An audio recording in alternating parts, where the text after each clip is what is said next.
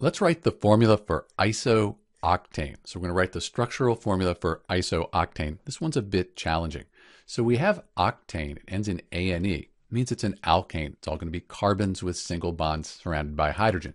Oct, that tells us we're going to have 8 carbons.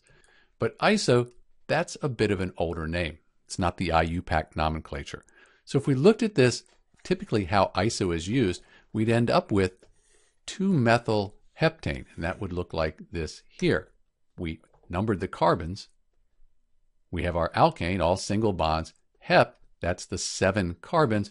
We have a methyl group, CH3, on the second carbon. There's the second carbon. So this would be 2-methyl heptane. And when we're talking about iso, that usually means we have a methyl group on the second carbon right there. So this would be kind of the way you would name this if you were using iso the way it's intended to be used. However, because isooctane, it's a very common ingredient in gasoline, it actually doesn't refer to 2-methyl heptane. It refers to a different compound. Let's take a look at that.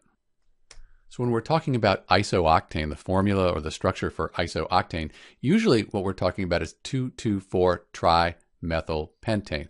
There's a link in the description to more about isooctane and why this is an important compound.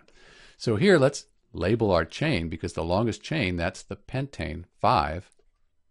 Everything's single bonded. Then we have methyl, that's the CH3, and we have 3 of them. So they're on the second, and 4th carbon. So here's our second carbon. Here's one of the methyl groups, the CH3. Here's the other, so that's the 2,2. And then on the 4th, we have another carbon. So 1, 2, 3, trimethyl, 2,2, and then the 4th right there. And note that we have carbons here, and then each carbon will have 4 bonds, so we'll have hydrogens around these carbons as well. You want to look at the molecular formula, that looks like this here. And note we have the 2 here. This one's kind of behind this one. So 2 ways you could draw the structure for isooctane. Probably best just to use the IUPAC names, then we avoid any of that confusion. This is Dr. B, and thanks for watching.